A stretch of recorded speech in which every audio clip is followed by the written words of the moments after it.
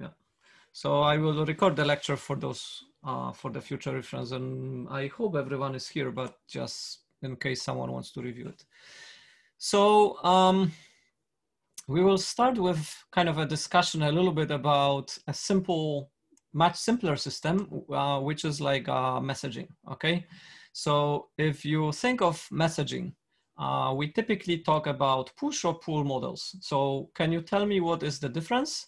And can you tell me, give me examples of pull and push that, that you know, like that you use every day?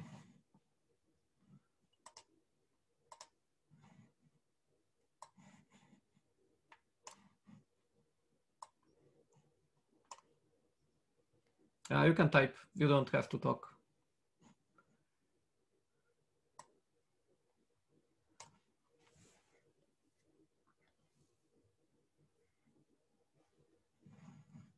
Yeah, Tomasz? I would say that the difference is that push messaging is kind of the initiated from the sender. Like, for example, a mobile application getting a push notification when something happens. And pull messaging, I would treat as the opposite, that the receiver kind of checks if there is any new messages available. Like, let's refresh the email list from the server. Okay, so do you know a POP3 protocol for emails? That works in a kind of a pull model, right? Yeah, I mean, IMAP kind of works in a pull model as well. I mean, you open a client and then the client checks what is there, but IMAP has kind of a more of a dual purpose. But yeah, those examples are really good, right? So we have kind of a push notifications on mobile space, and we have kind of email as an example of a kind of pull messages, right? So if you think about it, with the push notifications, what needs to happen? Like for the mobile app to get the message, what needs to happen? I mean, the app needs to be up, right? So if the application on the mobile phone is not up, or the phone is down, the phone cannot receive the push notification, right? So kind of a prerequisite is the client needs to be up, right? What happens if my phone is off? What will happen with push notifications?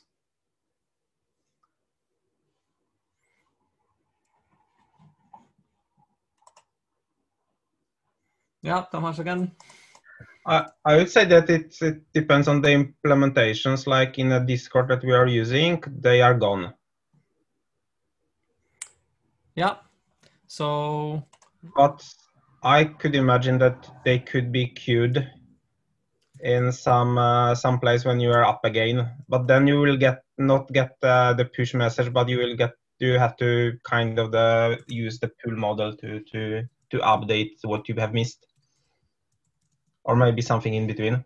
That's right. Yeah, very good. So we have an option of basically failing. So if a destination is not up and we try to deliver a message, we say, okay, yeah, the customer was not up, so we just drop it.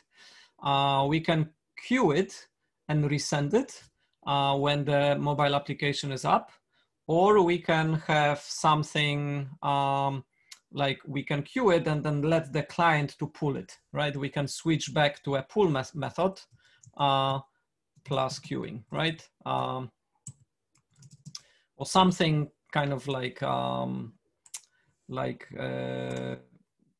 something in between those three models. Because if we queued too much, maybe we need to start dropping. Like if we are queuing and queuing and queuing and the client is never coming up, maybe the client will never come up, right? So we may need to start dropping messages. If we queuing and the client never pulls the messages, again, maybe we need to start removing them from the queue and so on, right? So we have kind of a little bit of a complexity here already, right? So if we think about it, there is a number of things that we need to consider, right? So I have listed them here. We need to first define what is a message. We need to think of the protocol that we will be using. We need to think of how we address the destination, how to deal with clients being offline, and then who is the intermediary for storing or queuing the messages, right? So yeah, we also need to list some of examples. So Discord Discord itself is a kind of a complex system because you have kind of a real world chat using the chat rooms. So it is both pull and push. You have the notifications in the mobile app, which have push notifications. And then you have the kind of the peer-to-peer mode where I can exchange messages with a kind of a destination. And also the client being offline allows me to queue the messages, and then when the client comes up, they can pull it, right? So it's already kind of an example of a very complex push and pull methodology. We have email, which has been mentioned. What else? Where do we kind of use the notion of messages? What other examples can you give?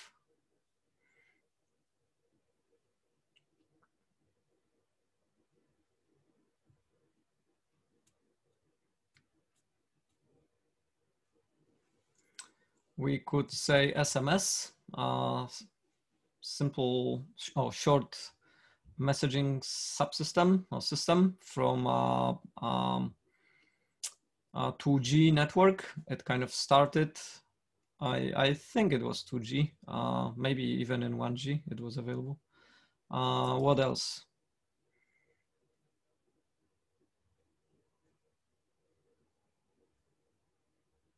So Discord, you know, / Messenger / WhatsApp, same story. Some of you might still use IRC, Internet Relay Chat. Do you know how this one works? It's very similar to the modern messaging apps, but there is small difference in such that it is based on relay servers which are connected with each other, and they relay the messages, right? So I can connect to one of the servers and then send message to a kind of a destination.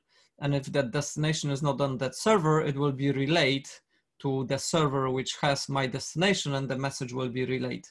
But it is exactly the same with email, right? We have the SMTP protocol, and we have based on relay servers, right? So we have servers which follow the protocol, and SMTP. And they relay the message. So for example, if I connect to an NTNU mail gateway, mail server, and I'm sending a message to someone, I don't know, in US, in another campus, and let's say they don't, they have a campus email, right?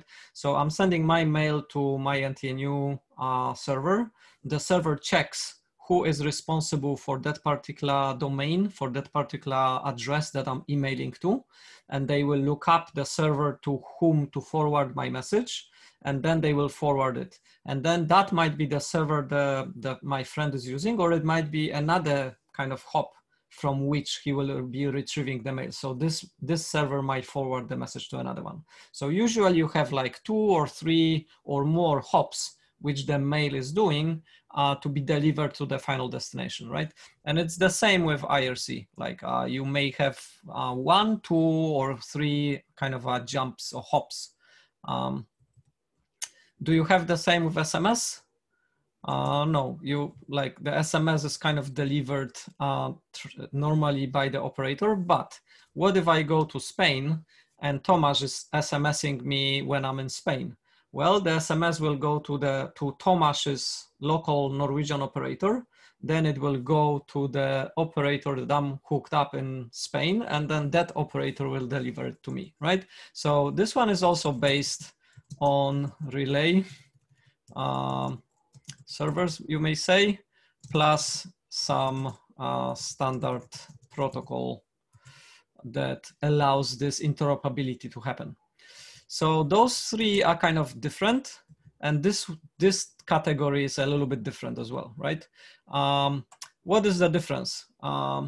So here we have, which one of these would you consider decentralized, and which ones of these would you consider centralized? And what are the advantages and disadvantages? I would say that the Discord and Messenger and WhatsApp stuff is centralized, because it all passes through the same server in theory, or multiple servers, while the others can rely on relays, so they will be kind of decentralized. Yeah, perfect. So Messenger, WhatsApp, and so on, they are kind of examples of that. And then we have centralized. So we have all those other ones like email. We had what we did have else. We had email, SMS, and IRC, because they don't rely on a single server to work. They can work even if one of the servers goes down, right? So here we say even if most servers go down, the system works. What's even more true for email and IRC, so even if you are the only operator, the system will continue to work. What does it mean? I mean, even if the world goes completely berserk and there is no email server ever anymore, you can set up your own Linux and you can set up your own single mail server, and the system will continue to work with this just one server that you just set up yourself, because the protocol is there and all the clients follow the protocol. And as long as they can connect to your server, you can basically send emails to each other, right?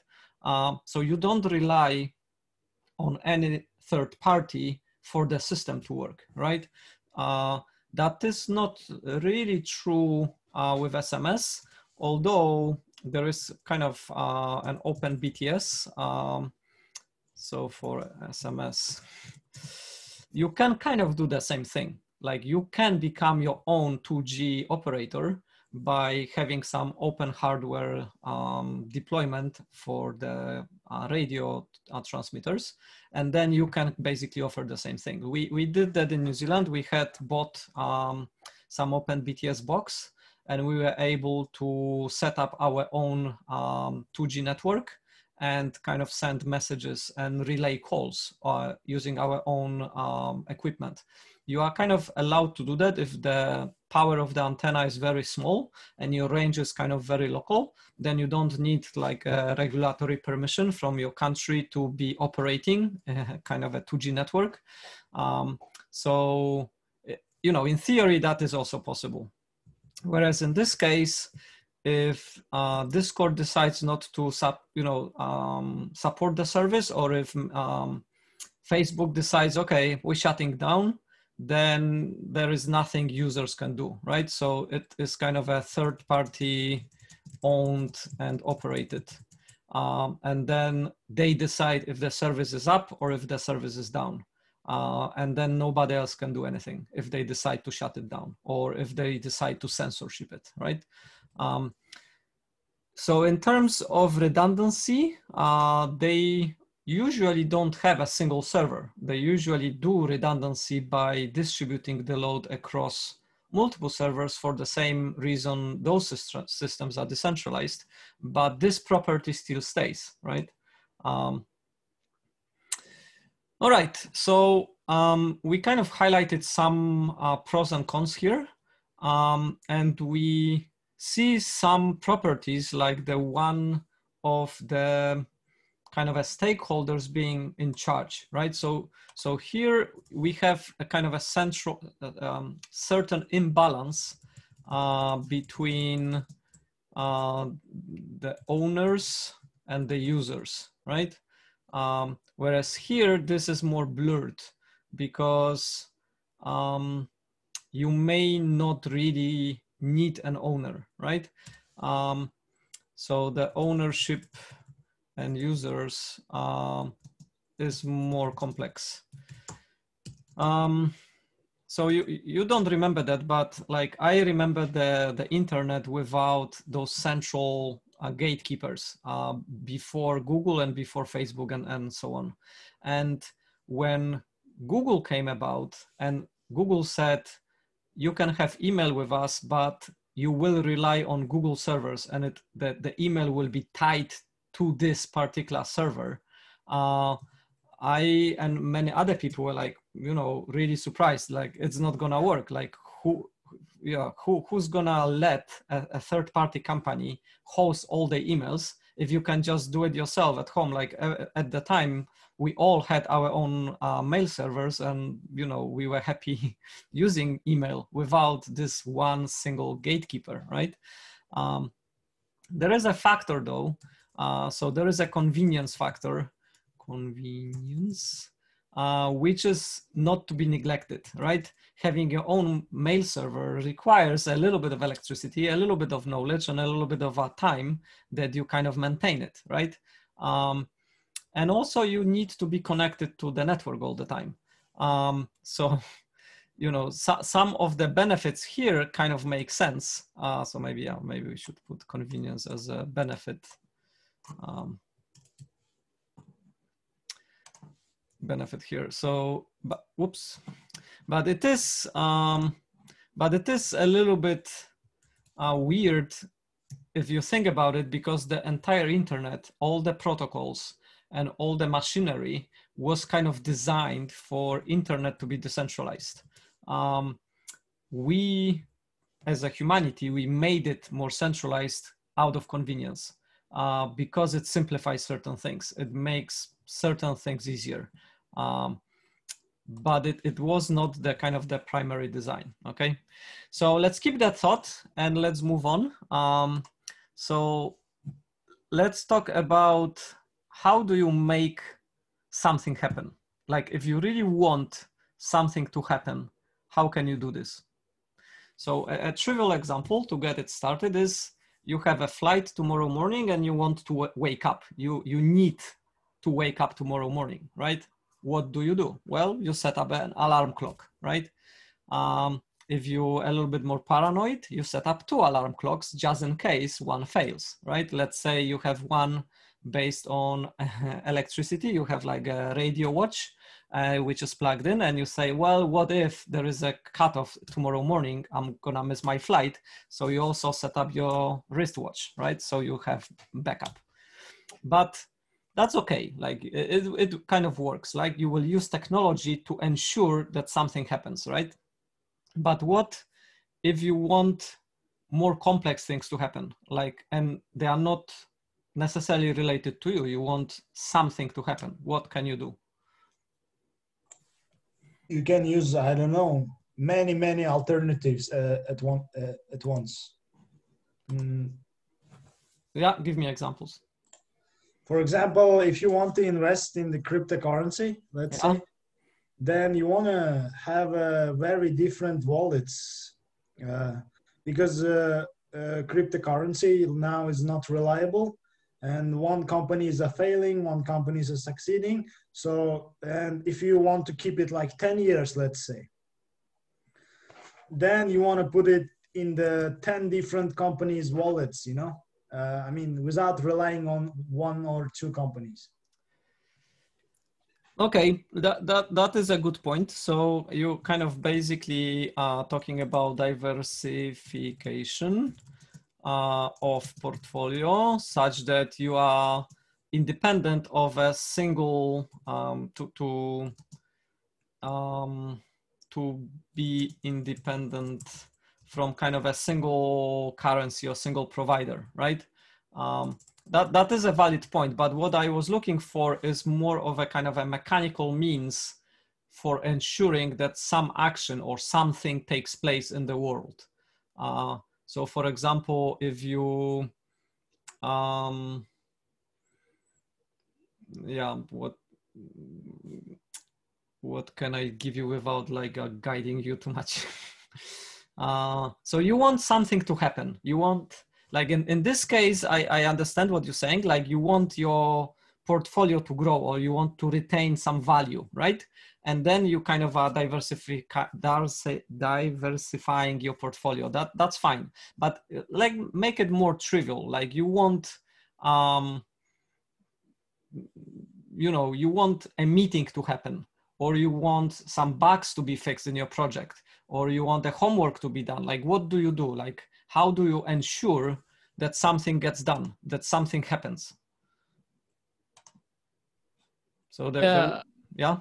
I was just thinking if you're going into the terms of kind of either making a deal or a promise with someone, I guess. Is that where you're going at? Yes, partially. So you can agree to a deal or issue a promise. All right, that's fine. What else? Contract, I guess. That's on a even more legal. You can have a contract with someone. Yeah, a legal contract. So legal contracts or kind of informal contracts, right? Like you can agree that you will come to the lecture tomorrow, right, with me, and we have a deal, right? So it is kind of a little bit related to the one above, right? What else? And you have also a court in the worst case scenario. I don't know. Is it legal contracts? You have courts to enforce the contracts. Yeah. You have fines, or I don't know, punishments, or something like this. Yeah. That's fine. Yes. What else? So let's add this alarm clock example.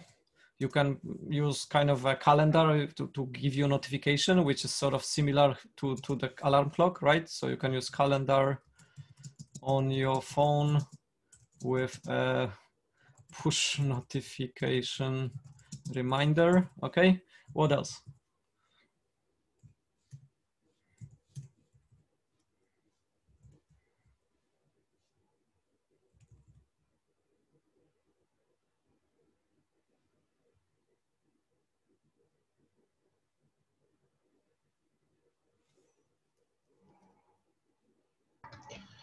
Some trusted authority that will solve it. Kind of works like the court, but doesn't need to be a court, just some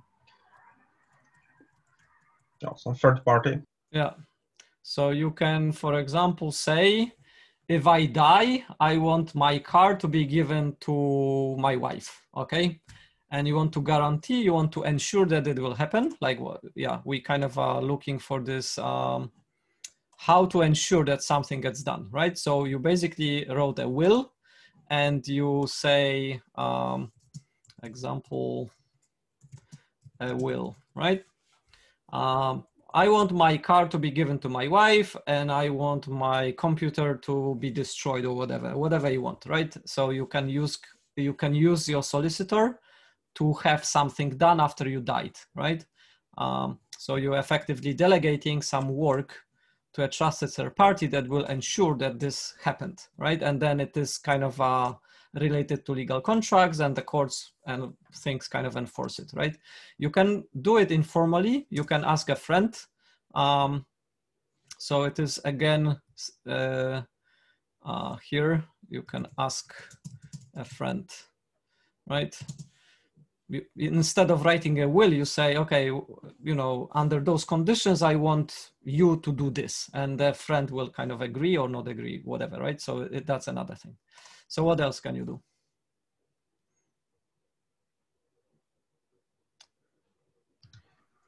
I think you could actually delegate the deal on transaction to the third party.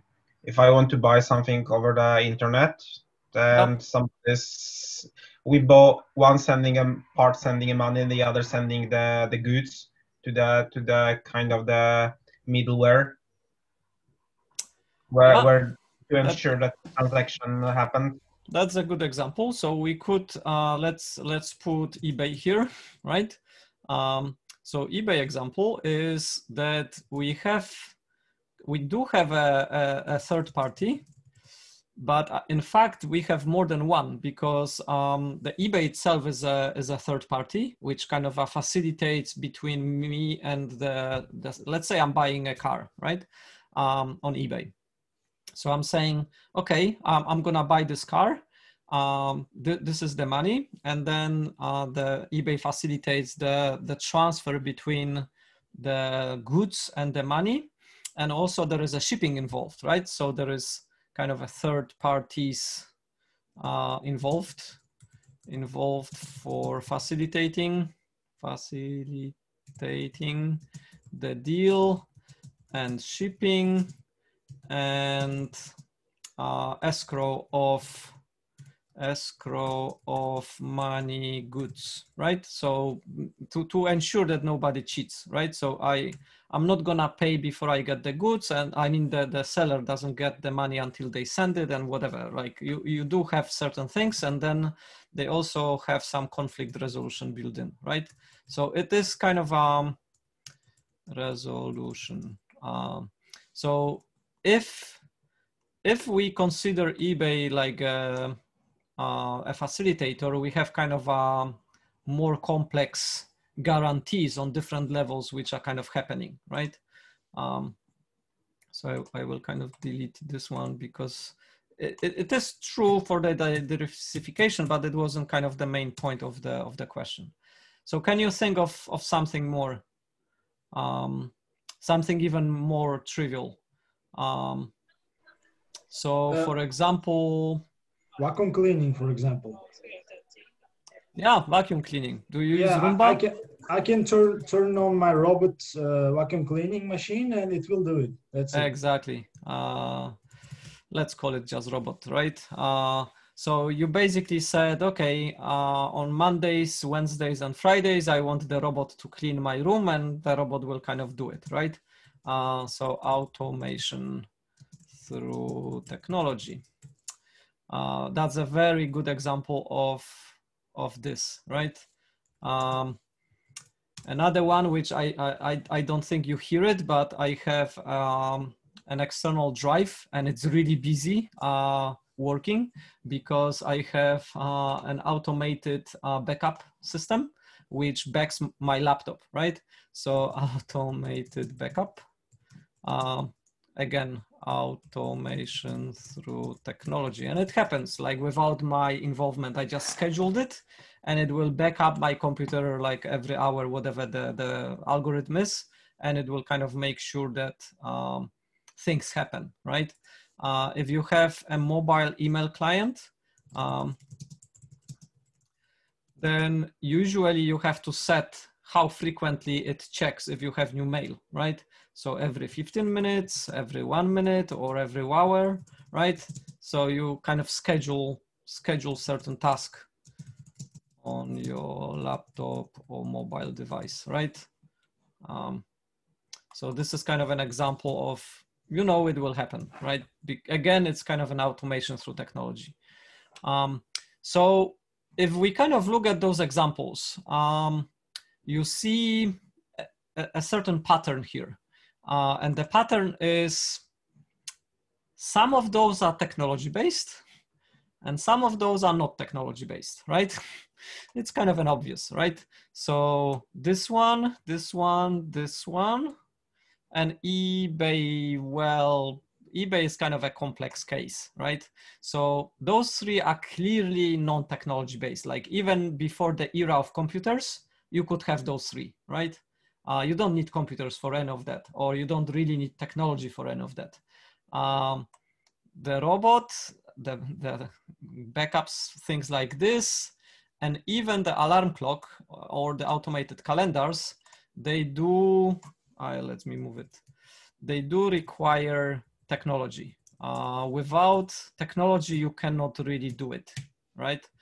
And then eBay, yes, eBay is probably a bit of a mixture because it does involve technology, but it also involves kind of a third party and some legal obligations and things like this, right? So this is kind of a more complex. But we have kind of a technology-based and non-technology based. And what we kind of see here, that it's obvious that this one is sort of a replacement for the trusted third party, right? We don't need a third party. We kind of delegated the task to a robot or delegated the task to some sort of automation, which basically makes it happen.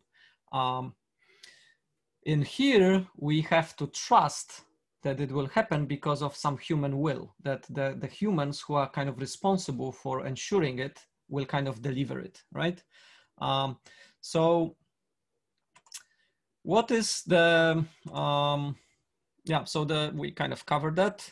And another example is a vending machine, right? So a vending machine is kind of a more complex guarantee that something will happen, but it will not happen like for you. It will happen between kind of a customer and the machine.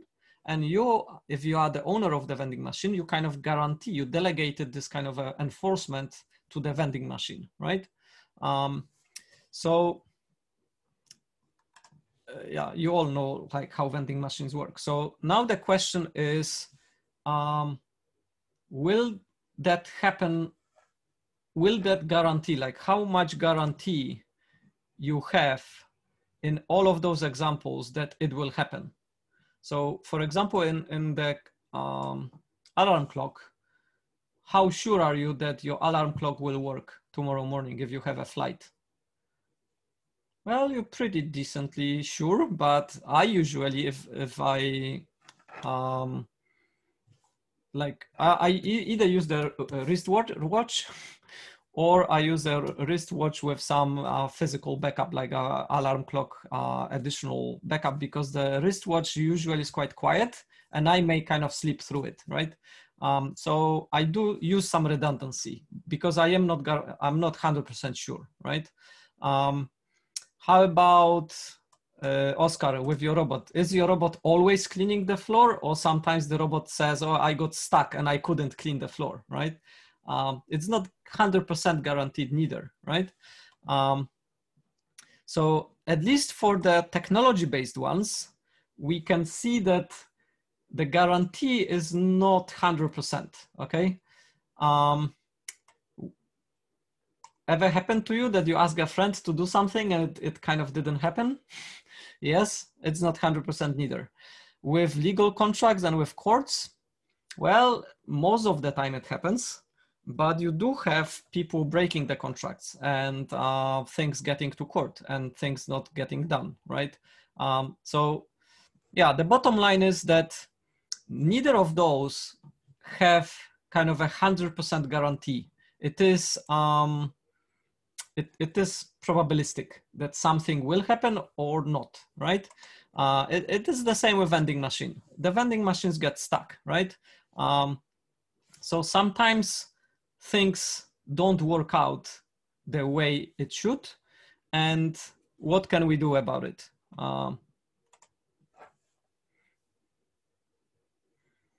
Well, we use redundancy, right? So as I explained with alarm clock, I usually use two if it's something important for me, like I'm missing a flight. So with trusted third parties, it kind of is the same. They kind of give you a certain guarantees or certain assurances.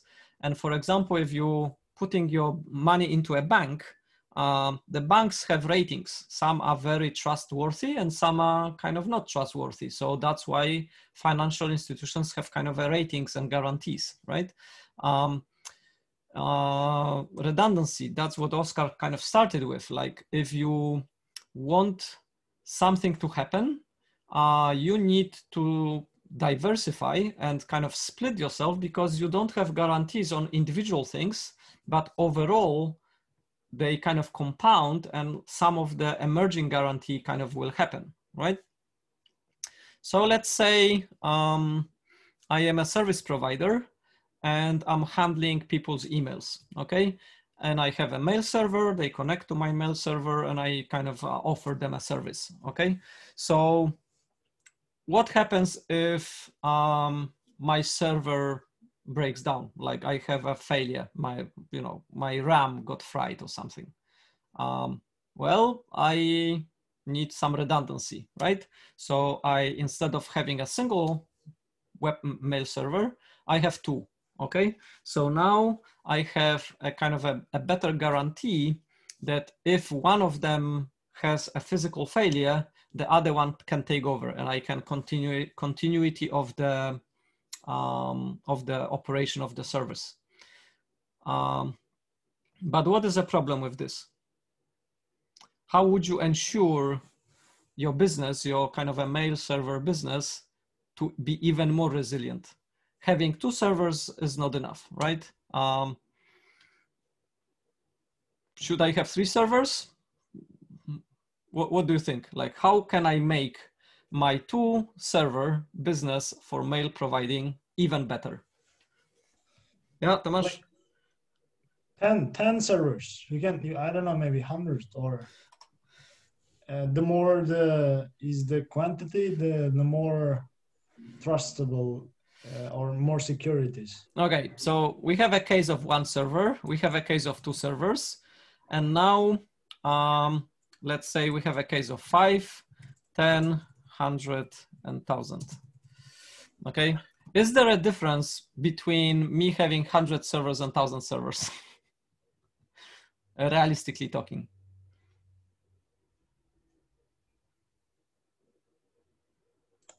There is a clear benefit of having 2 versus 1, okay? Is there a benefit for me if I already have 100 servers to have 10 times more? Depends on how important is that task, or I don't know, how important is that contract or something like this. Yeah, other people? Tomasz? Oh, yeah.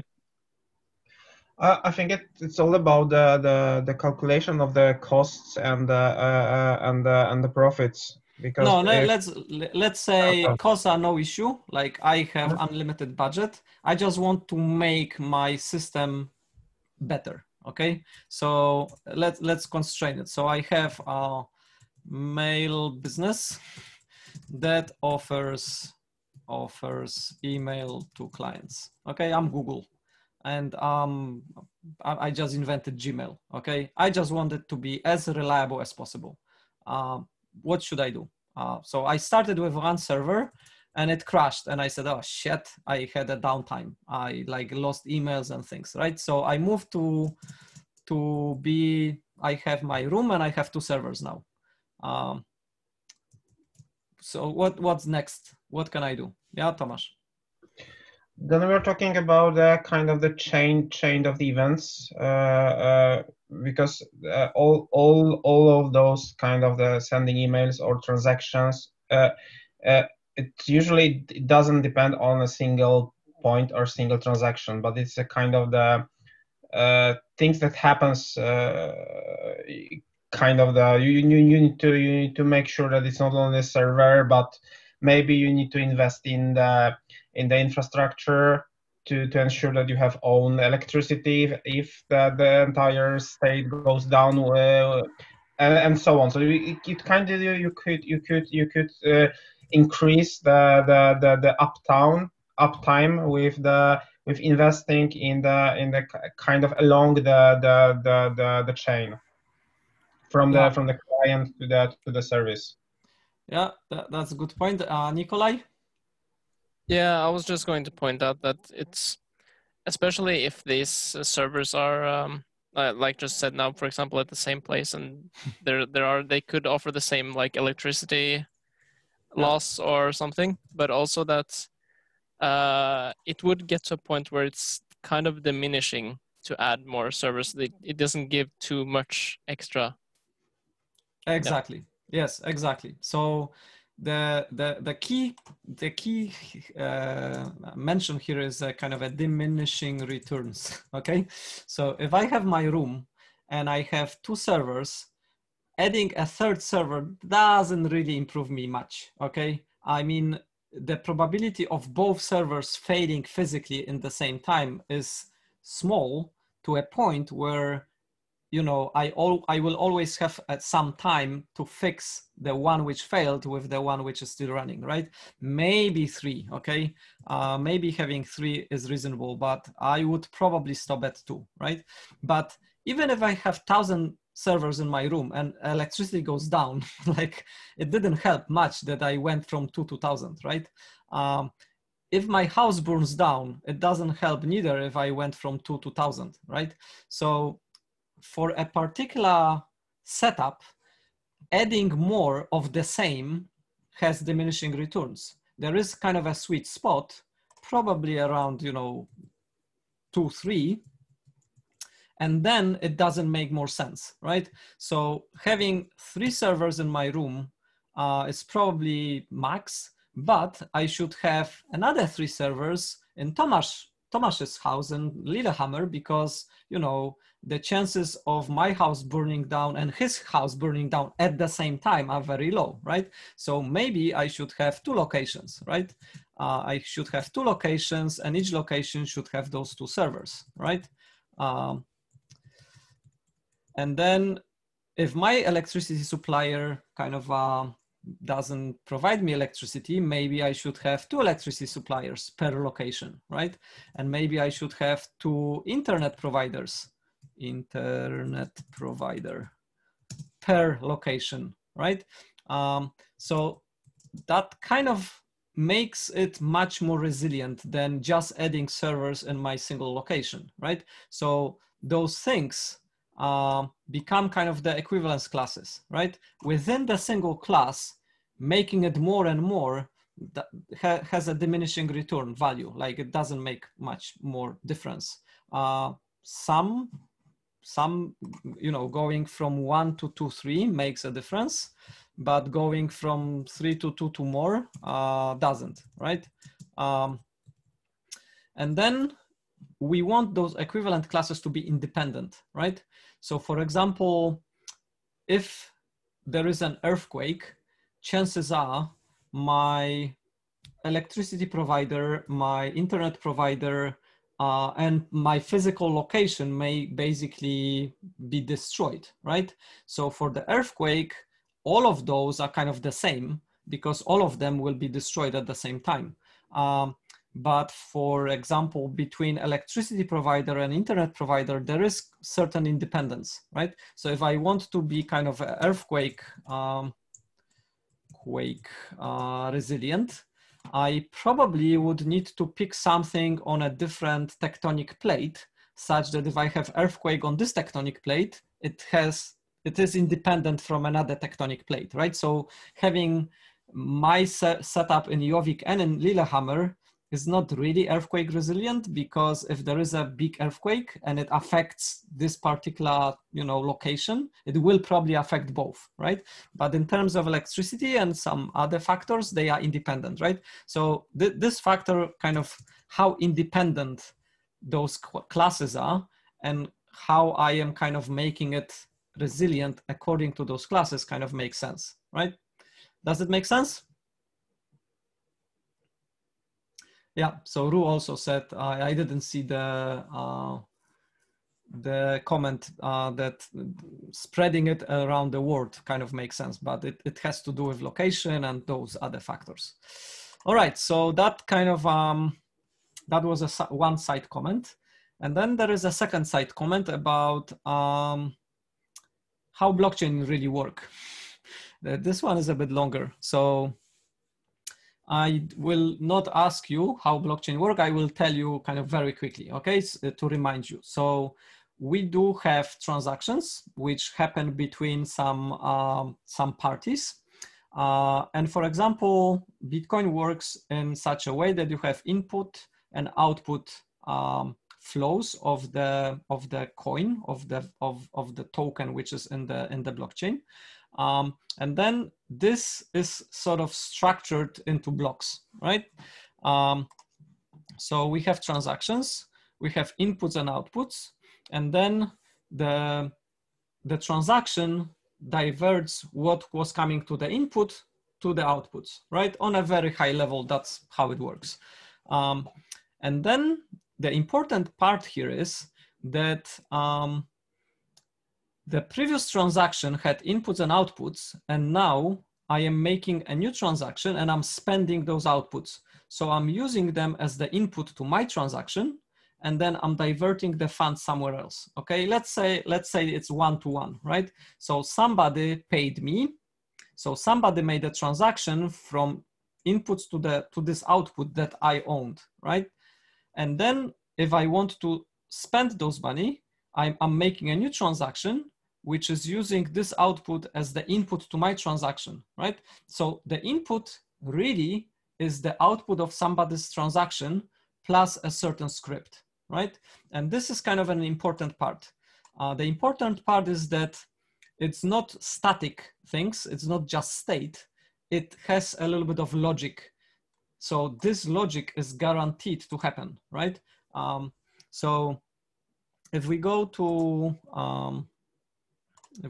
this website, you will see that it is kind of like a simple programming language, right? So Bitcoin script is like very simple stack-based programming language. What are the programming languages that are stack-based? Do you know?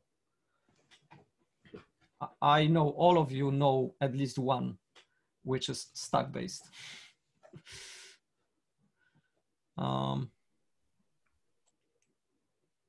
You may not know that you know it, but so Forth is a very, prominent example of a purely stack-based programming language. Everything you do feels like you're working with stack. But there is another class of languages which are also stack-based because of the underlying virtual machine. So, any guesses?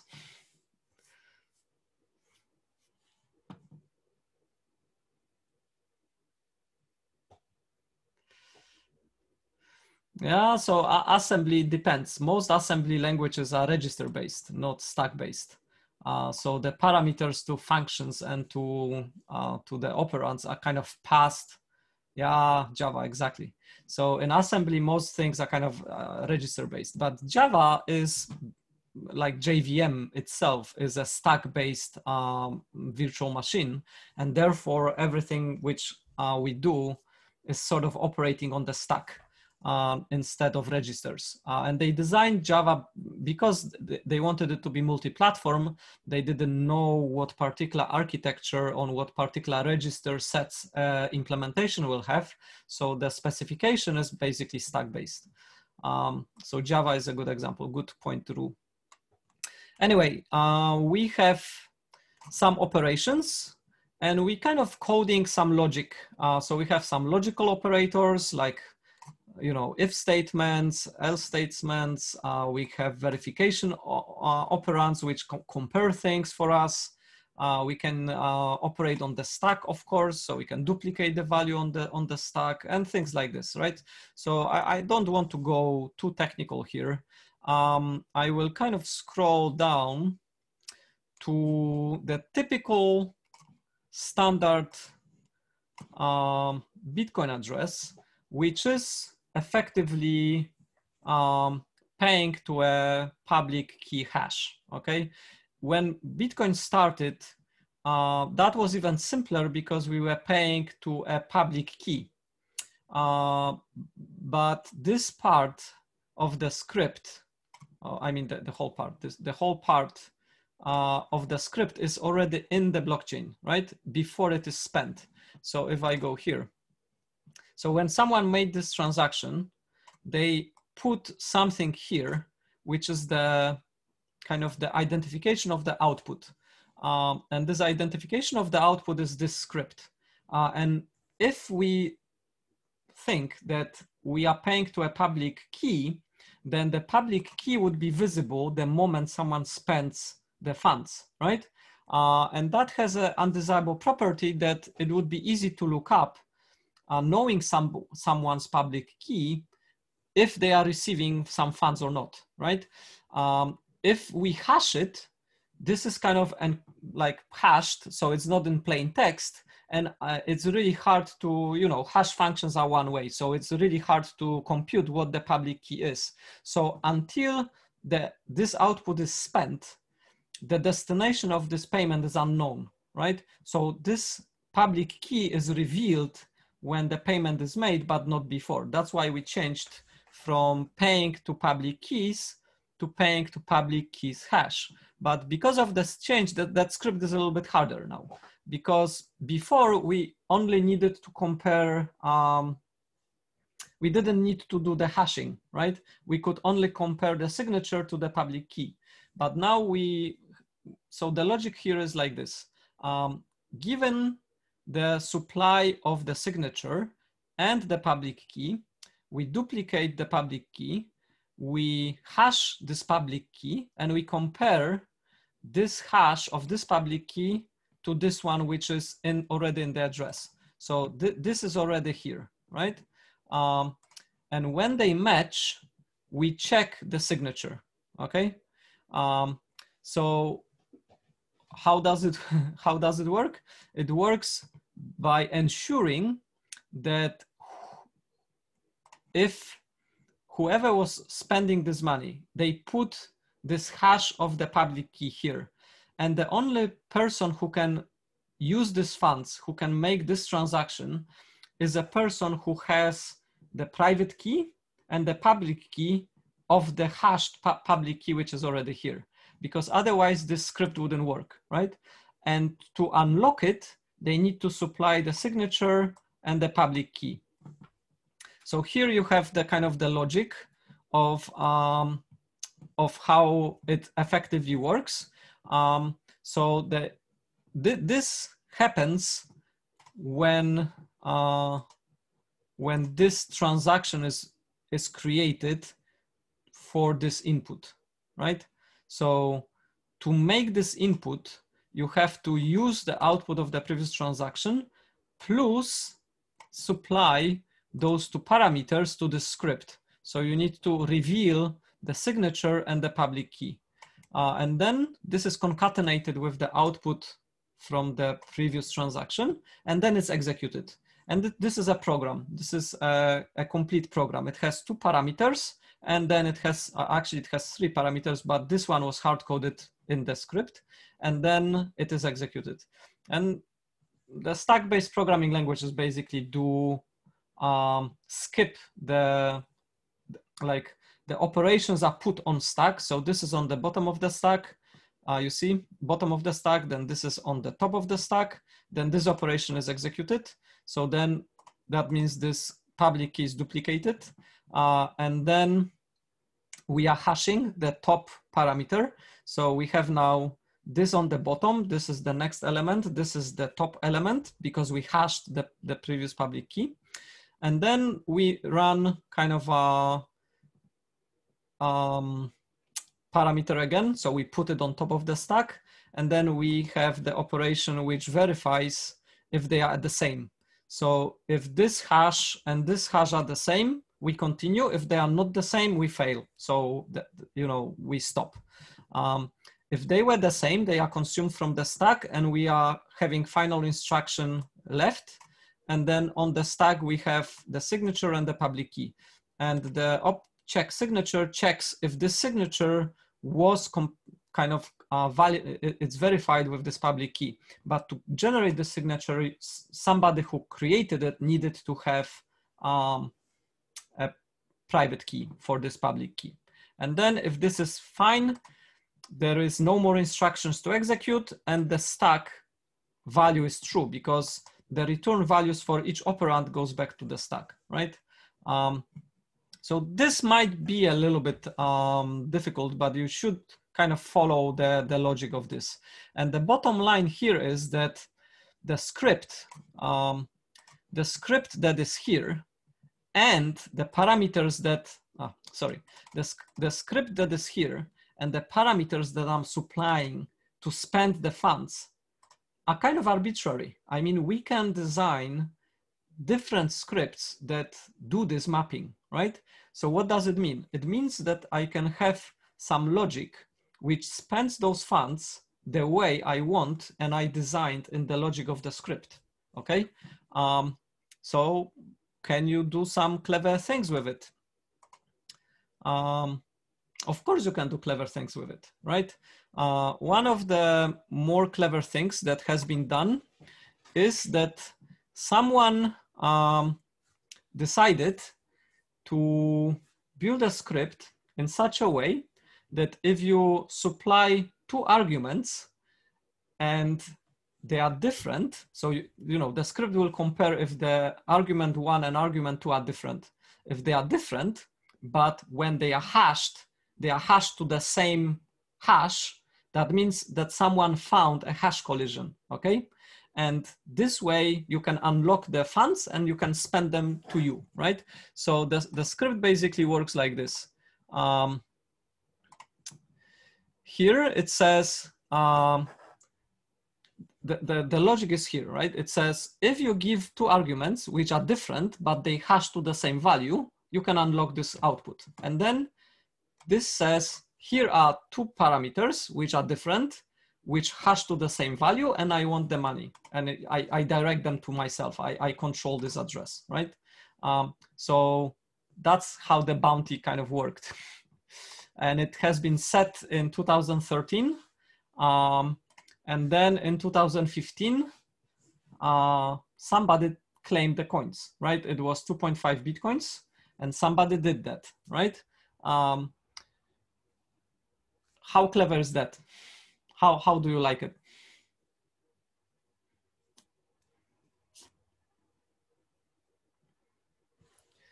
So I quite liked it, but that's not the full story. I kind of hide extra text here. So if I reveal it, so what happened was in 2015, Google used its own machinery to demonstrate the SHA-1 collision, okay? So SHA-1 was and is one of the hashing algorithms that is used by Git, and it's also very commonly used kind of everywhere because it was relatively fast and it was considered to be safe, that you cannot force collisions, okay?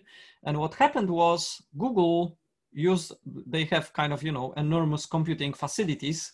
So they brute force a hash collision and they published it. And they say, look, we found a collision by doing some computations, brute force computations. That means the SHA-1, the 128 bits SHA algorithm is not really safe because someone with sufficiently large computational powers can force the collision. And then someone used the results from Google and kind of stole the 2.5 Bitcoins, not really stole because, you know, they just took it, right? They supplied the same inputs which Google came up with, and then they just got the money, right? So that is quite clever, right? And it is quite clever on multiple levels.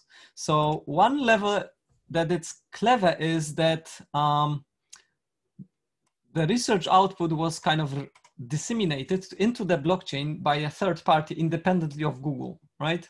That in itself is quite remarkable. The other kind of normal thing is that if you think about this contract, if you think about this, this setup, there is no way someone can steal those funds or someone can cheat the system. Someone can pretend to find a SHA-1 collision and somehow convince the court that they are right. There is no third party here. The setup, the bounty is set up in such a way that if you have the data, you can demonstrate it. If you don't, you can't, right? So you can sort of think about it as a kind of a contract between somebody who wants kind of a vulnerability to be exposed and somebody who exposes this vulnerability. It just happened in this particular case that the party which exposed the vulnerability was Google, and the party who claimed the coins was not Google, but as you know, as they kind of elaborate here, if Google find out the vulnerability, they could have claimed the coins before publishing the result officially, right? They might have decided to publish it first and didn't claim the thing, whatever, right? But it was possible for them to claim it because this knowledge was not public. But once it became public, then of course somebody's gonna take it, right? And then the final thing is that it just happened, right? There was no third party involved. There was no need for enforcement and like legal enforcement or court enforcement. It just kind of happened autonomously, right? Like we can discuss the probability, kind of a guarantee of this happening, of this autonomous action happening, but it is for like, you know, modern standards very high, right? It is like if you think about it, what would take for this not to happen is that between 2013 when it was announced and 2015 when it kind of happened, that the Bitcoin stopped existing, that the entire Bitcoin blockchain sort of stopped, that nobody was mining it, nobody was trading it, nobody was doing anything with it, right? That the whole system just collapsed. Then this wouldn't happen, like the action would not take place. But that's the only like requirement for this not to happen, right? So I think this this independence are quite remarkable. Like it's kind of one of the examples where we see something being kind of a guarantee to happen without ability to be cheated by any human factors. So let's move on. So we kind of covered two things now. We covered the centralized and decentralized systems, and we said that in kind of when we kind of deal with it, we have this sort of a technology and non-technology based kind of setups.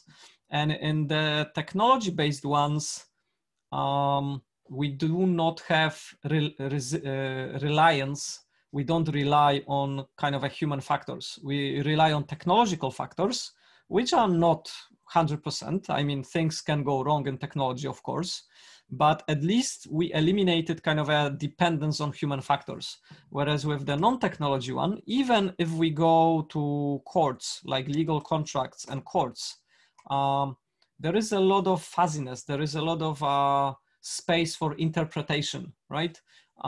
Whereas in the technology ones, we don't have that. And especially like with this kind of setup here, there is no space for interpreting or kind of making some judgment. Like it is or it's not. It's almost like math, right? And we also demonstrated that like the kind of a vending machine is a good example of automation and kind of making things autonomous.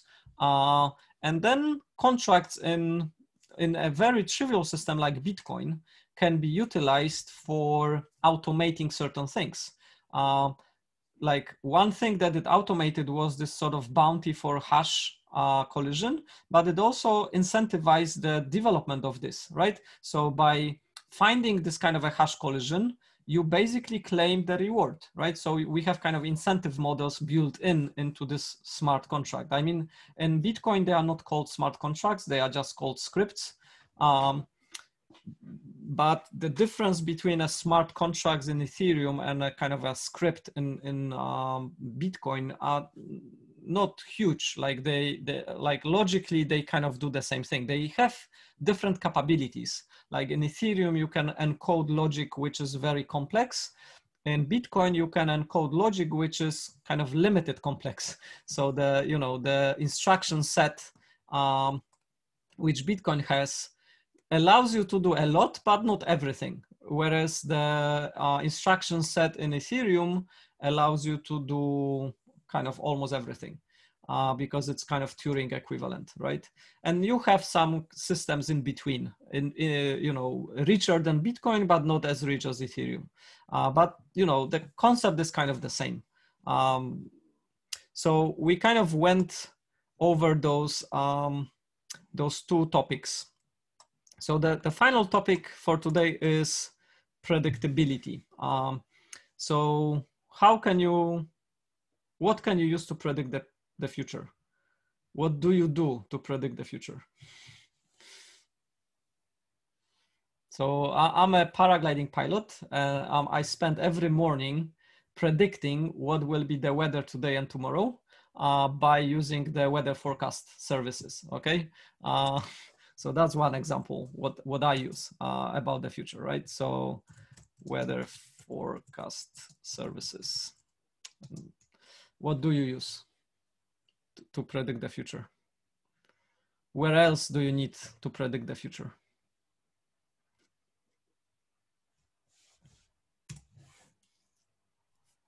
I'm just not adding what else, but you could look at historical estimations as well, I think. Yeah. To some degree. It wouldn't be a prediction, but it would be a somewhat estimation, I guess.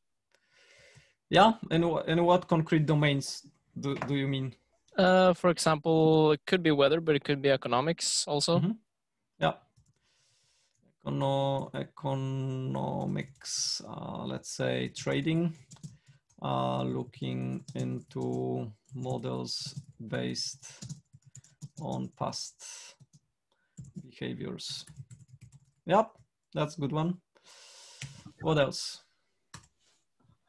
Some statistics for failure predictions for infrastructure. Okay, infrastructure failure prediction, also based on some historical data, right? Yeah, what else?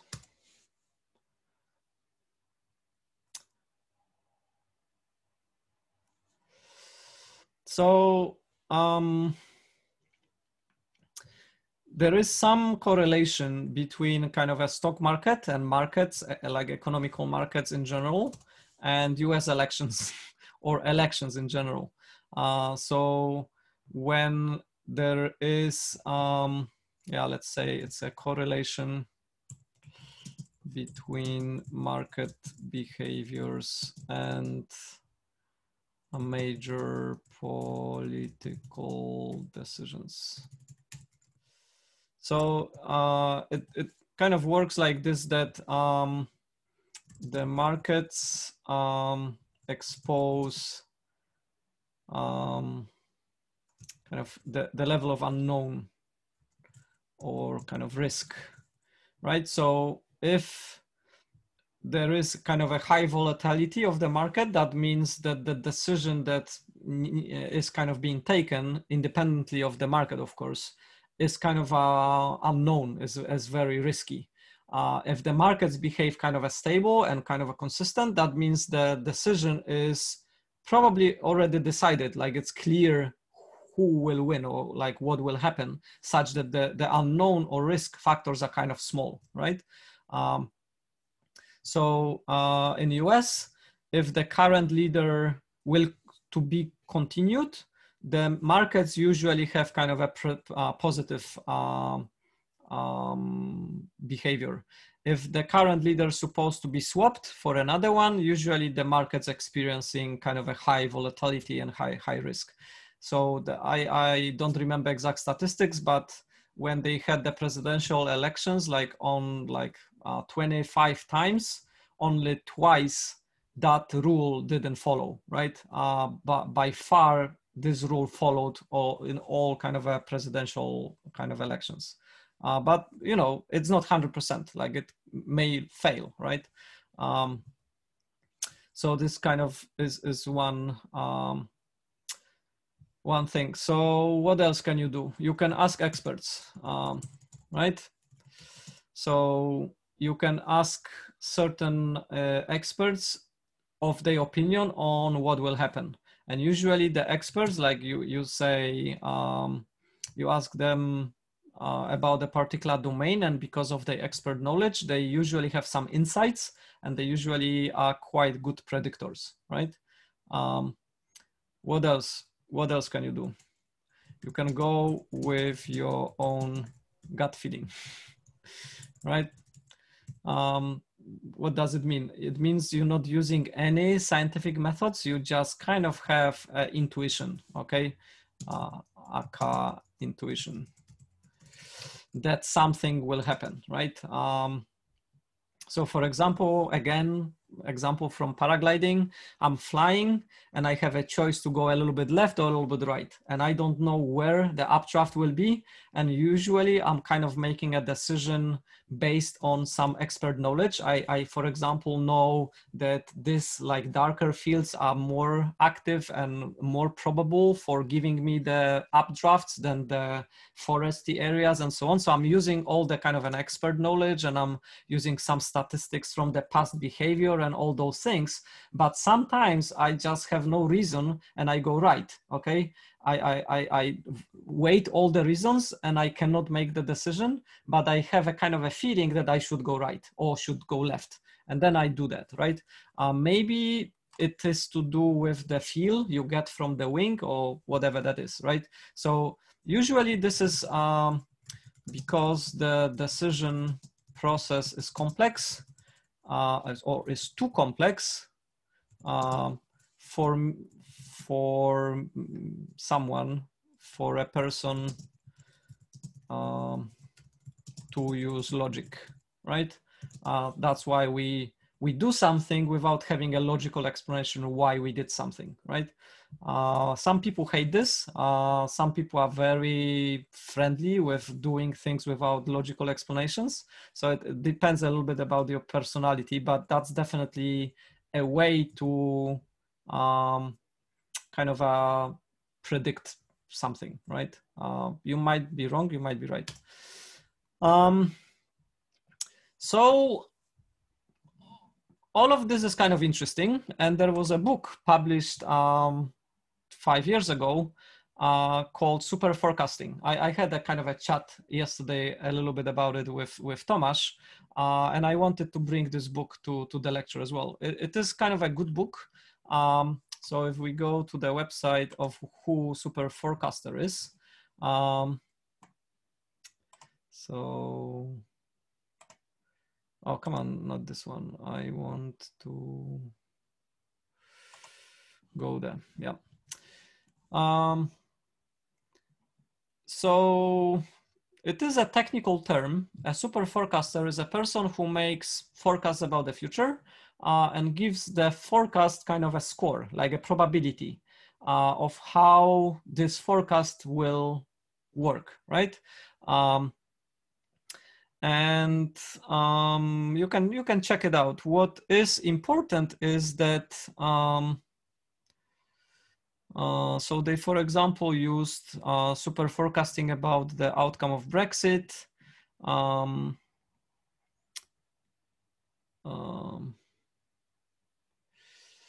Yeah, this one is not the, let's look at the second one about the book.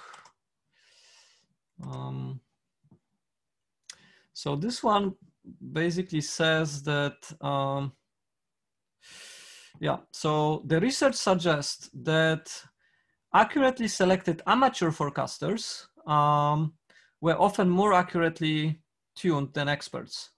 So when you're making kind of a predictions about the future, there is a class of amateurs that are better than experts, but it doesn't have to do with their knowledge or with their skills, but more with their personality traits.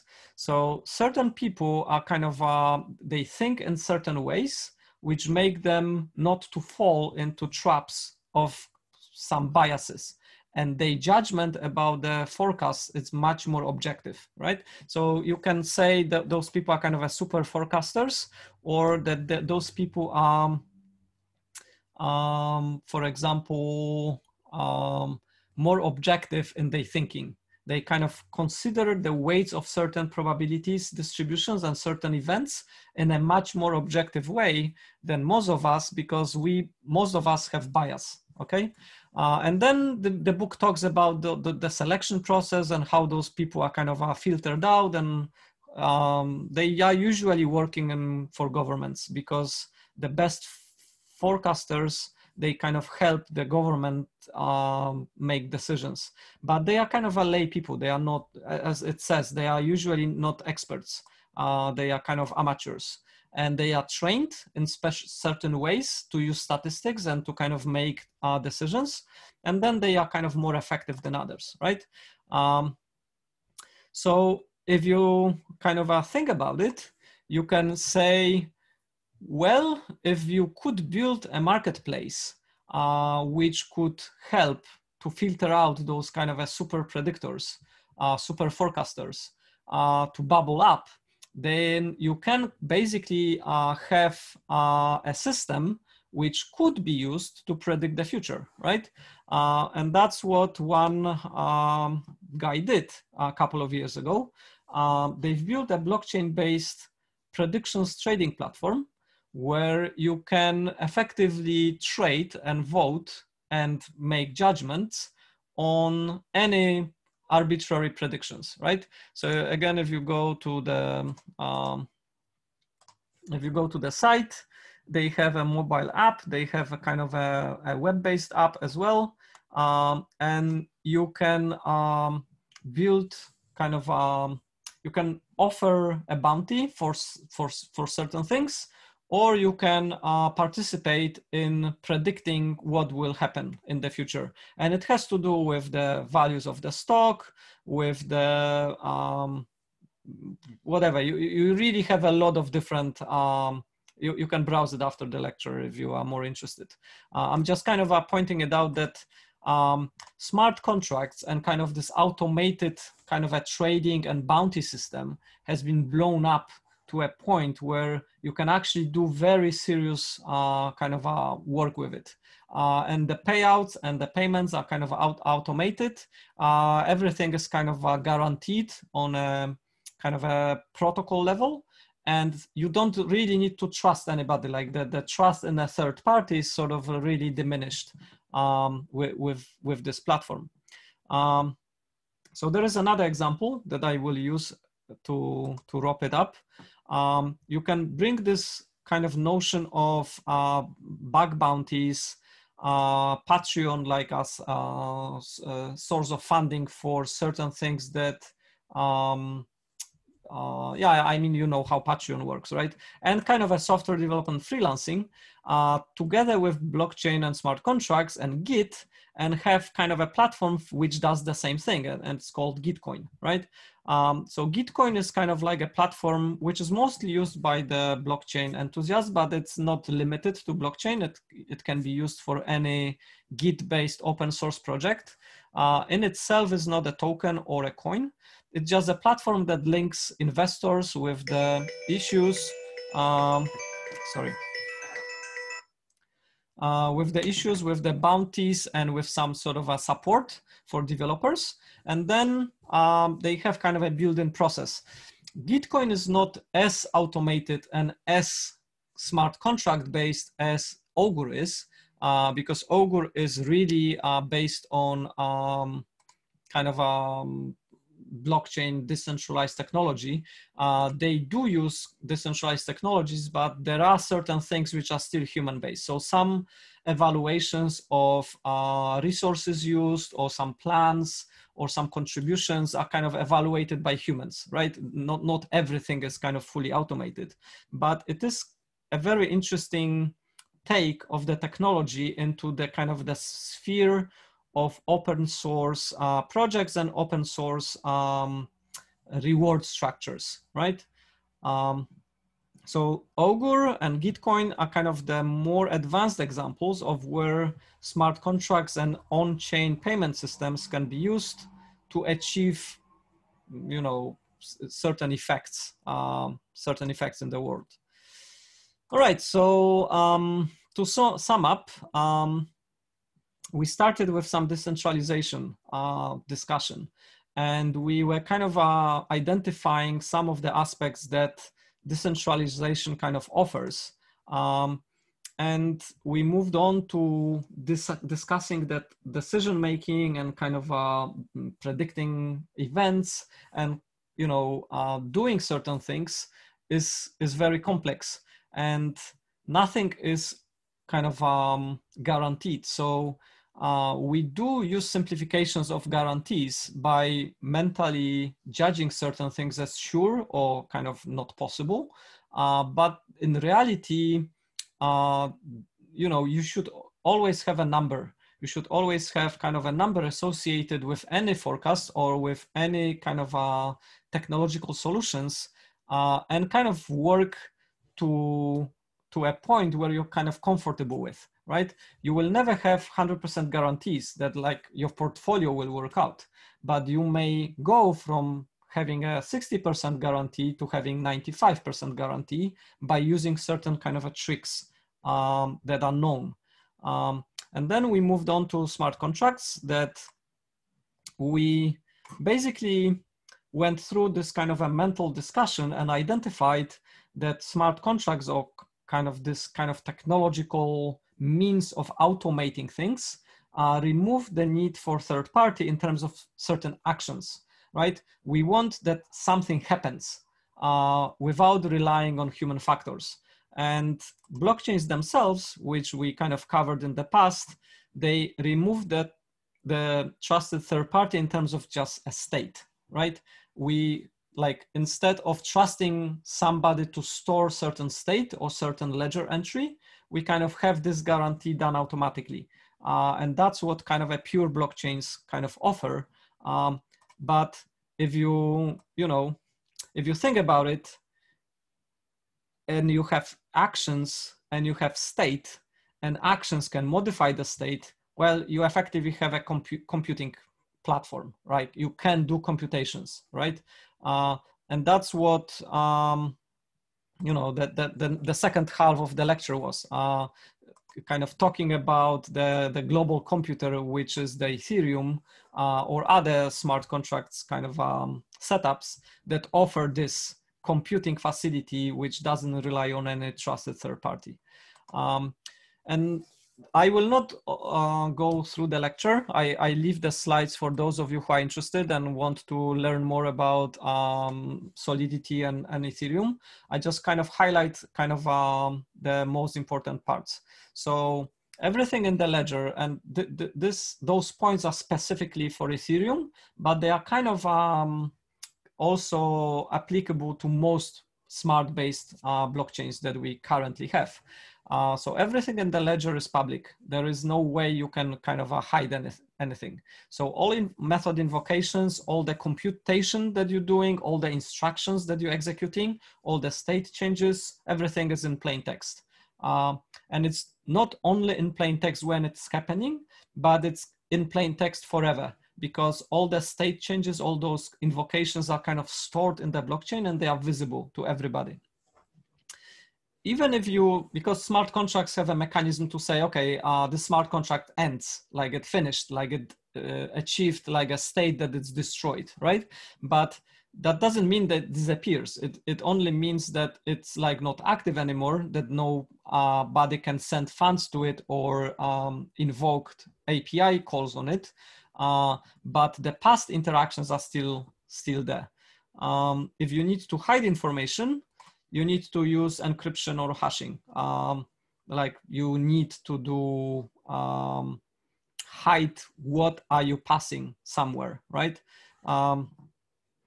And then the other interesting property is that the smart contracts cannot be upgraded. You cannot have smart contract version 0.1 and then next week you found some bugs and you issued smart contract version 0.2. That's not possible. Like smart contract is just one version and it either works or it doesn't, and there is no upgrade.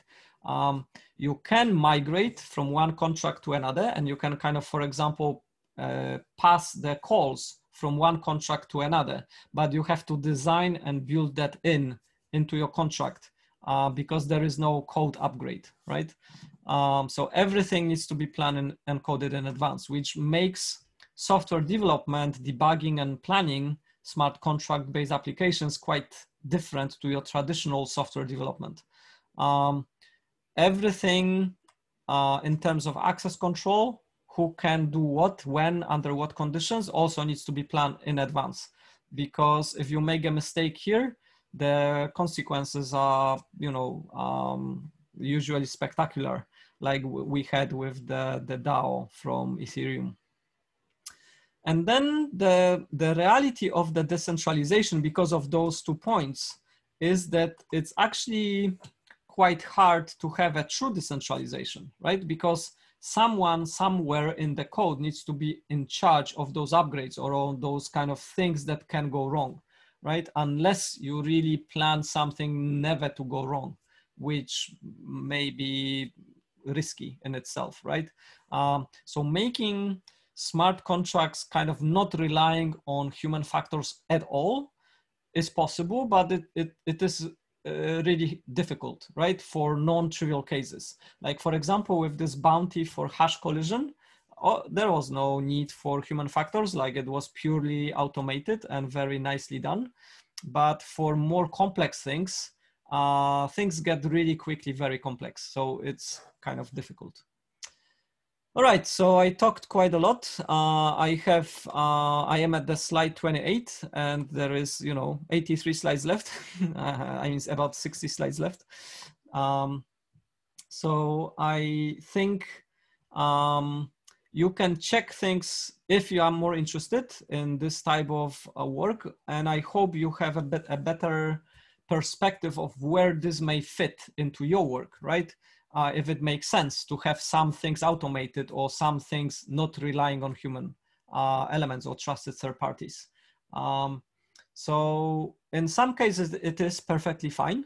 And also, for example, using Gitcoin for security bounties for your projects might be a good thing, right? So if you can, if you're contributing or working with open source projects and you can see value in opening up some sort of a bounties for security vulnerabilities or something like this, that might be a good thing.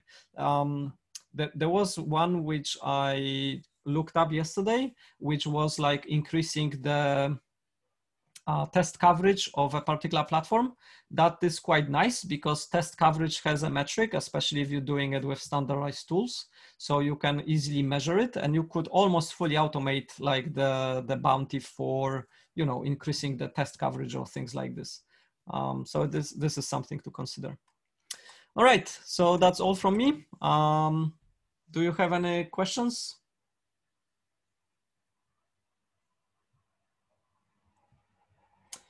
If you have no questions, then what I will do is I will invite you to vote on the next lecture.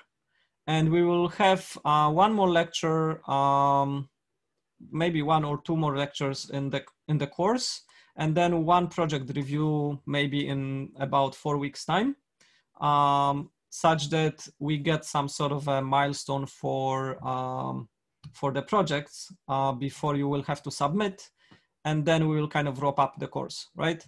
So I suggest we spend some time here and on Discord discussing what to talk for the next lecture. And then we decide if we want one more, and if not, we will do a project review. And then that will be it. It is a little bit hard to have lectures that apply to all of you. So they need to be a little bit more generic, I guess. But yeah, we will see how it goes. So yeah, thank you very much. And I will hopefully see you on Discord through the week to discuss what we should talk next week. Yeah, thank you.